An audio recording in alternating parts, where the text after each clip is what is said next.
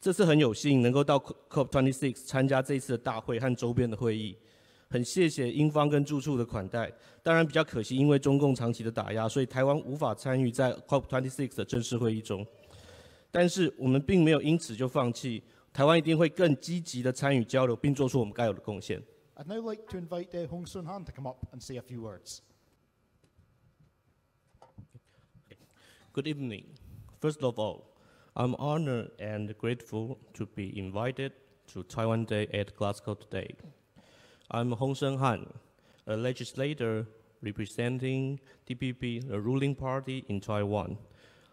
Before I started my political career in 2020, I have been an active member in Taiwan's NGO community to work on environment and energy issues for more than 10 years.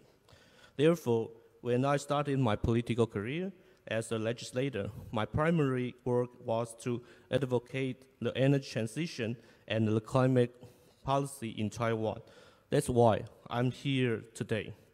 Due to the separation from the Chinese government, it's regrettable that Taiwan can participate in the COP26 formal conference.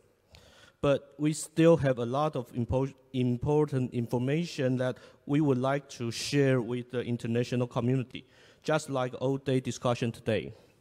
Since our President Tsai Ing-wen took office in 2016, we have started our energy transition to rapidly increase the use of renewable energy, reduce coal-fired and phase out nuclear power by 2025. With this, our President Tsai Ing-wen has announced that Taiwan, like many countries in the world, share the common goal of net zero emission by 2050. Before I shift to speak in Mandarin, I want to emphasize that Taiwan embraced common democratic and sustainable value with the international society.